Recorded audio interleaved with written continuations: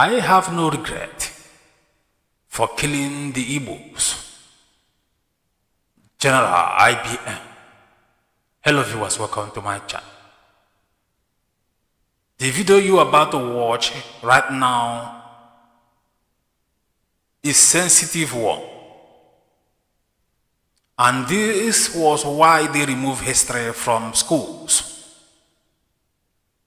I would like you to kindly watch this video. The anger and hatred on this General Ibrahim. He is one of those soldiers that massacred innocent Biafran with impunity. And he maintained he won't apologize for his action because he was fighting to keep Nigeria one. This was a man who murdered so many people, innocent people, not military like him, in the name of keeping Nigeria one. This was one of the men that Gowon sent to rape innocent children, young girls of 13 in Biafra land. You know, I've told before that Gowon was a rapist. So God can never forgive Gowon, no matter how many churches he visited frequently. God can never forgive him.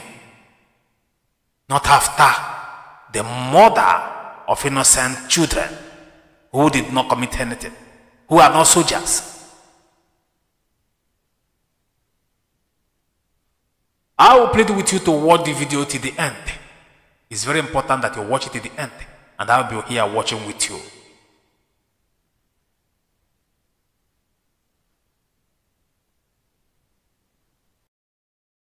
Now, you have said again that you are not representing the federal government.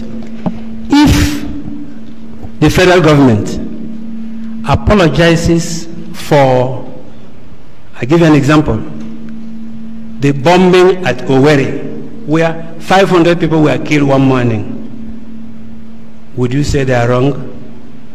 I will ask them to also apologize for bombing Kaduna Airport. Good. When you put your petition. Beg your pardon? When you put your petition.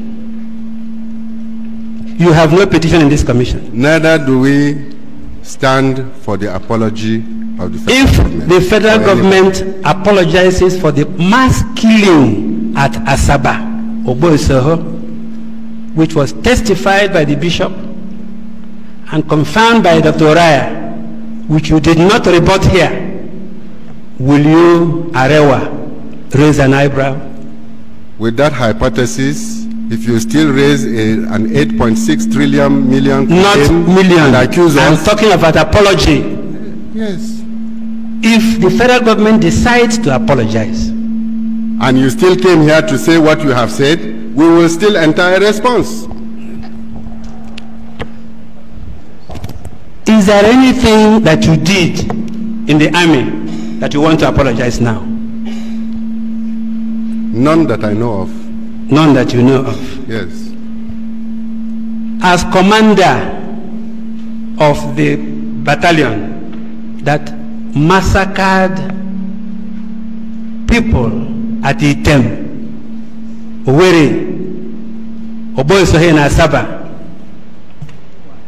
now, would he, that commander, apologize? My division, which I commanded, was not a battalion. There were battalions and brigades. If they engage in massacre, yes, in accordance to what you say, I would have court-martialed them. Good. If you did not, and people are now saying, for what you have done, murder of people in open day at Item, murder of people 9:15 a.m. in a market, 700 dead. Murder of defenseless people who have come to welcome the Nigerian troops, 500 at Asaba. Would you expect that person now, like Gawan, to say, I am sorry?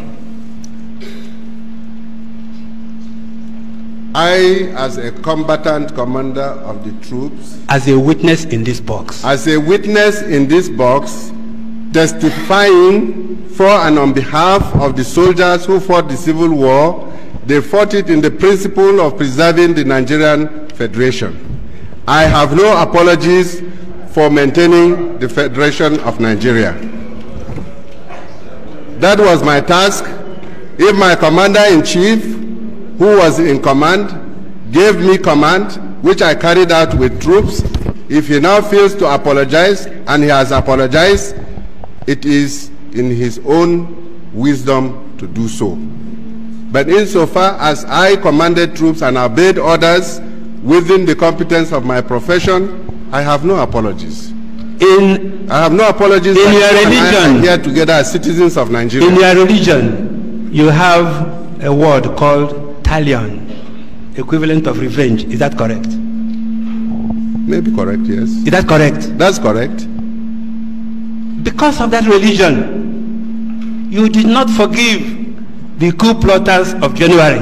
You revenged because of your religion in July. It was never a religious context.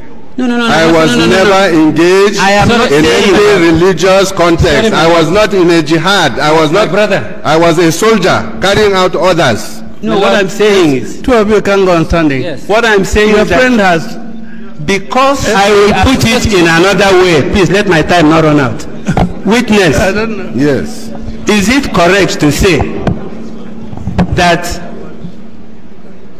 the July coup was to revenge January coup? It was an outbreak of indiscipline, motivated and inspired by the breakdown of law and order, which was motivated or Is promoted. it a revenge? Revenge is a matter of interpretation. What are they revenging? If there had not been the January coup, would there have been a July coup? They wouldn't. Thank you. Thank you. Now look at finally at your appendices. Show him what is at the back of this paper. Figures. The appendices you have shown as to our claim for disempowerment. Yes. All those documents Yes. divide Nigeria. All these are exhibits. Yes, exhibit. Already tendered. Yes, madam. Okay. All right. They are in appendix, exhibit 63. All the attachments, what Arewa tried to do was to divide Nigeria into north and south. Is that correct? Arewa was not dividing any Nigeria. That is the way you were comparing our